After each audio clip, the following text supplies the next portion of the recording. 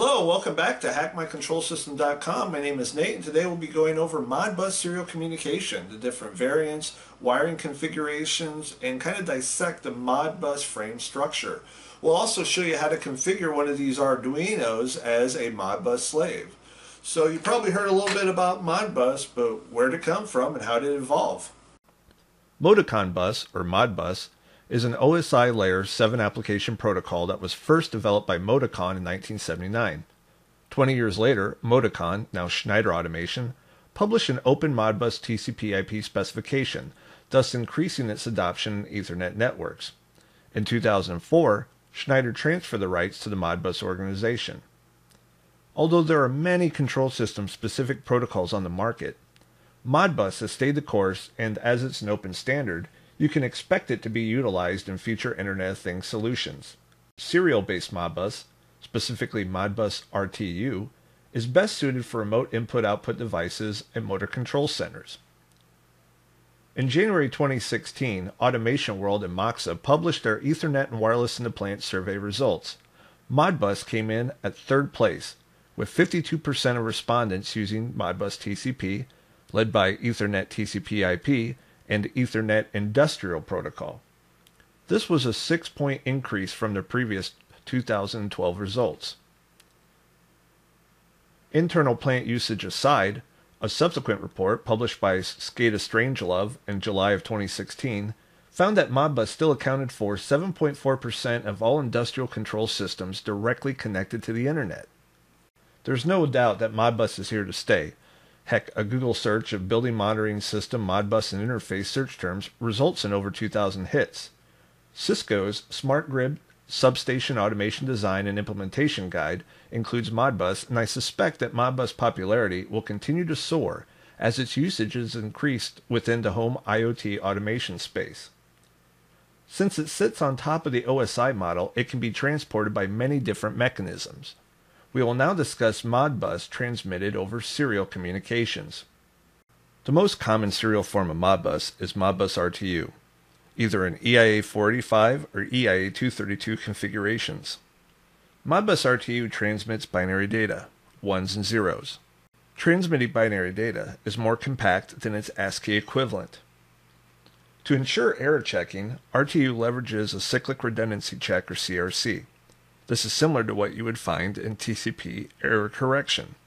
Modbus ASCII is similar to RTU, except it uses ASCII characters instead of binary. Additionally, ASCII leverages a longitudinal redundancy check, or LRC, instead of RTU's CRC. The frame fields are nearly identical, with the exception of a one-character start field at the beginning. It will contain a colon, or 3A, in hexadecimal. As stated earlier, RTU is more popular than ASCII.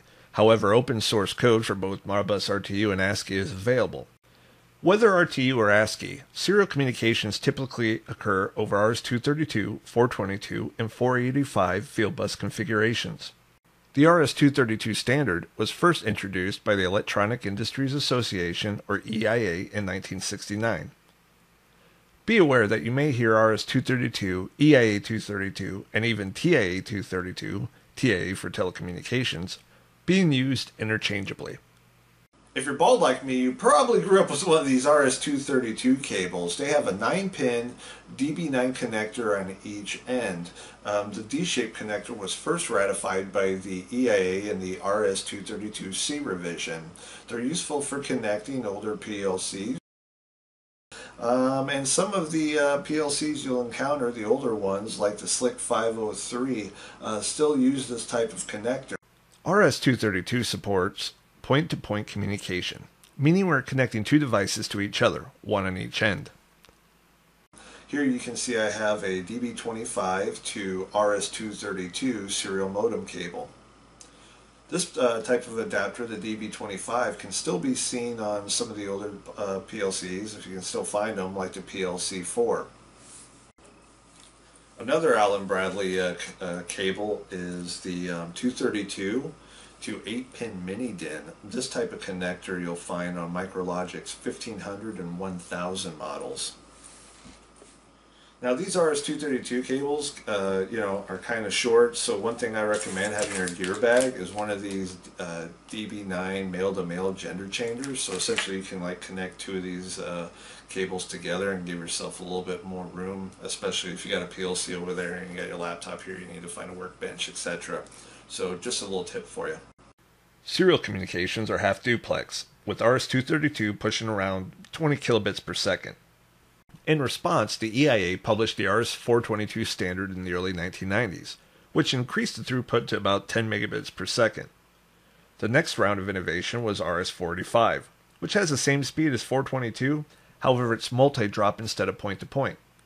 This means you can now have approximately 32 nodes span across 4,000 feet, versus the earlier one-to-one master-to-slave RS-232 configuration that's limited to approximately 50 feet. Additionally, RS-45 comes in two varieties, 3-wire for half-duplex communications and 5-wire for full duplex. Half-duplex is when one must either listen or transmit to avoid collisions. Full duplex, seen in all modern network interface cards, allows the device to transmit and receive in parallel. Here's an example of RS-485 to DB9 adapter. The protruding wires will be twisted or shielded to minimize signal distortion. It should be noted that EAA485 is used in other bus technologies, specifically Profibus DP and DH485. Modicon, the inventors of Modbus, had their own bus topology that transported their own proprietary version of Modbus called Modbus Plus. Modbus Plus isn't related to Modbus RTU or ASCII. Instead, it's a peer-to-peer network protocol that allows a system to communicate once it receives a passing token frame. It differs from the other Modbus communication protocols, as Modbus Plus supports peer-to-peer communication instead of the typical master-slave hierarchy. Communications occur over fiber optic and twisted pair. In order to connect a PLC to the bus, you would leverage a tap like this. You can attach the 9-pin DB9 connector to the PLC and attach this pseudo-vampire tap onto the field bus. If we open it up, we can see where the network trunk cable would pass through the tap and afford this drop cable connectivity to the bus. Ethernet, wireless, and fiber optic are slowly replacing serial field bus communications. An example of this migration is Cisco's converged plant-wide architecture. With Modbus RTU either being encapsulated within TCP or passed as Modbus TCP, the terminology changed slightly. The master is now referred to as a client, with the slaves now called servers. If you get confused, think of the server as a web server, such as hackmycontrolsystem.com. You, or more accurately your web browser, is the client, telling the server what you want. Passing Modbus over modern networks can be accomplished in many ways. We have Modbus TCP/IP, Modbus over TCP/IP, Modbus over UDP, and Modbus RTU/IP. So what does communication look like? On the top of the screen, we can see a complete Modbus frame or application data unit, ADU. In point-to-point configurations, we'll focus on the protocol data unit, or PDU, which is green in color. Within the PDU, we have a function code and a data section. There are three types of PDUs: Modbus request, Modbus response, and Modbus exception response. Within each PDU, you will have a function code. When a message is sent from a master to a slave device, the function code field tells the slave what kind of action to perform. Valid codes are in the range of 1 to 255 decimal. However, the range 128 to 255 are considered reserved and used for exception responses. Note that the function code 0 is not valid. The data field contains additional information related to the function code and ranges from 0 to 252 bytes. For example, a write coil function code would include the coil number and the value to write within the data field. Caution: Modbus uses a big endian representation for addresses and data items. Also remember that the Modbus addressing model should start at 0. However, some non-standard deployments can start at 1. The PDU is encapsulated within the application data unit, or ADU. Its leading field being a 1-byte field for addressing. Regardless of the configuration, EIA 232 or 485, we can only have one master. But with EIA 485, we can now have up to 247 slaves. Each slave has a slave or unit ID. The Modbus unit ID is essentially its network address. The master does not have an address, which is interesting, as anyone who can connect to the network could read or write data to one or more slaves. Also note that the slave will respond with the unit ID of its own slave address. The trailing end of the ADU contains a 2-byte error checking method, whether CRC for RTU or LRC for ASCII. All in all, we have 253 bytes for the PDU, plus the additional 3 bytes for the ADU, thus 256 bytes in total. Let's parse a Modbus RTU request frame and note the individual ADU fields. Here, we see a slave ID of 4 sending a function code of 8, which is a diagnostic function code, followed by some data and a CRC for error checking. Now, before we can transition to Modbus TCP, let's take a look at Modbus RTU being passed between a master and slave. In this example, I'll walk you through configuring an Arduino Mega as a slave with Modbus MAT acting as the master HMI. If you haven't used Arduino before, you'll need to download the IDE software specific to your operating system. In this example, we'll select a Windows installer. Accept the browser security warning as well as the Arduino's EULA agreement. The installation process is essentially a next install process.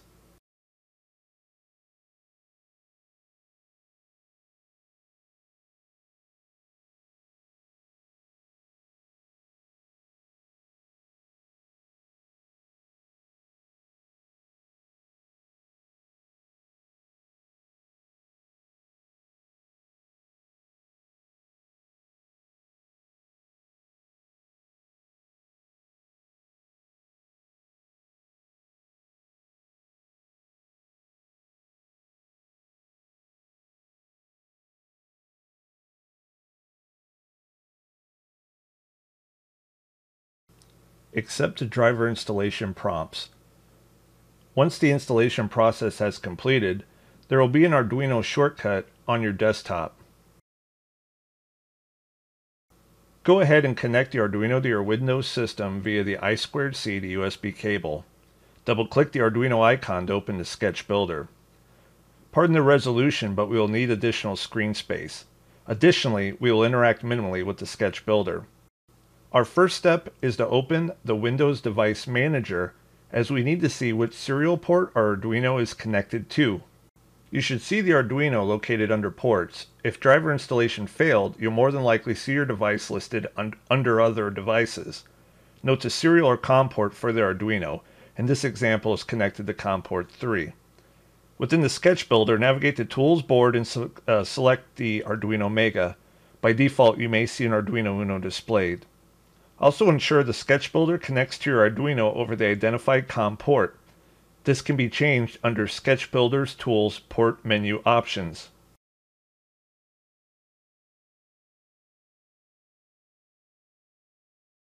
Let's open the script. Be aware that this code is not mine, as I have downloaded it from the referenced website. Furthermore, the code's author has a fantastic YouTube walkthrough that I recommend you view.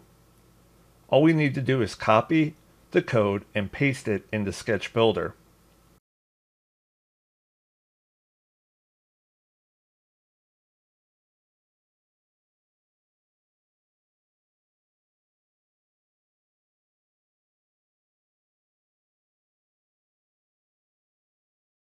Within Sketch Builder, press the right arrow icon to upload the file to your Arduino. Now that the Arduino is configured, we need to run Modbus MAT. The software is difficult to find given its age, and I noticed a few malicious sites hosting the file. The best place to find this is archived under the Wayback Machine. That URL and its virus total score is located within the code's comments. Just execute the file and click the top left icon to set the initial communication parameters.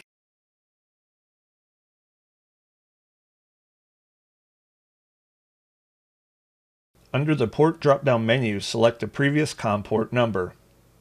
You can leave the serial baud rate settings alone. We will now essentially scan the bus and identify any live Modbus RTU devices by incrementally pulling their slave ID numbers, 1 to 255. Select the Extra tab. Note that we are starting at slave ID 1. Press the green magnifying icon to start scanning. The output at the bottom of the application reveals when the scan is running.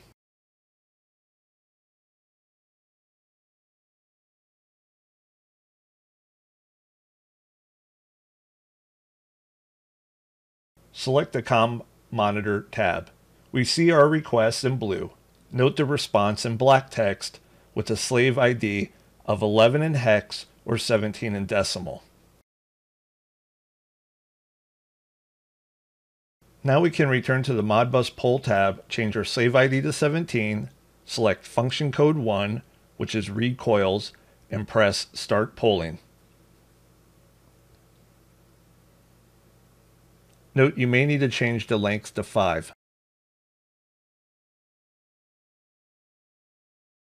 The COM Monitor tab shows that we receive a response after each polling request. To modify the Arduino's values, connect a jumper cable from the Arduino's 5-volt power pin to digital pin 22. When this occurs, we see that our first address has a new value of 1.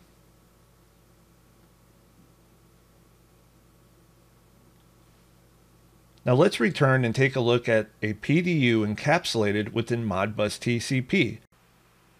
We can see the same schema encapsulated within a TCP IP packet. Note the red arrow pointing to a PDU, which is prefixed by a TCP Modbus application header.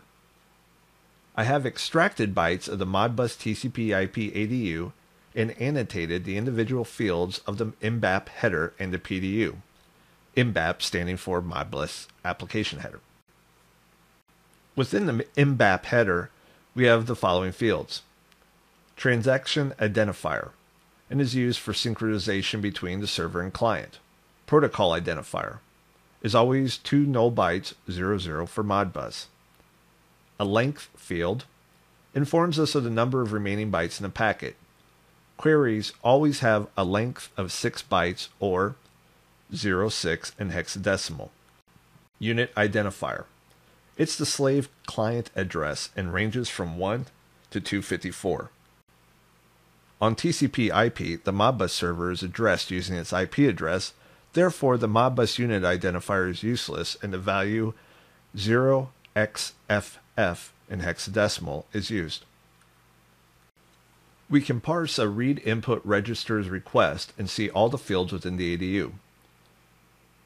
Within it, you don't see a CRC, as Modbus TCP leverages TCP's inherent error correction mechanism. Note that this is different than Modbus over TCP, which keeps its own CRC 16 checksum encapsulated within the ADU. And that's an easy way to spot the difference. Within Ethernet IP networks, the addressing will be passed via standard Layer 2 and Layer 3 addressing. By default, Modbus TCP is transmitted over TCP port 502.